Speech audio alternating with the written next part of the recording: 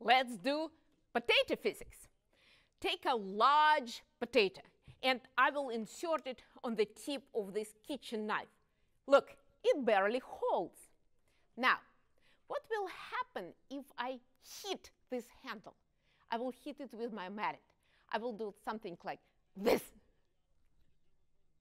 The potato will fall, right? Let's check. Are you ready?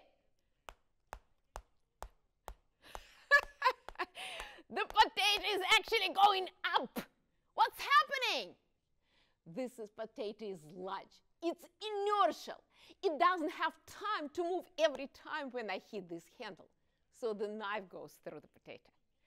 Now, when you decide to remove this potato from this knife, never touch this knife with your fingers. Do this. Watch me.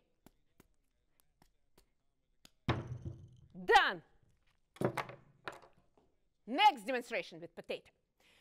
Everyone knows that if you take a straw, plastic straw, it's not sturdy enough to pierce a potato, right?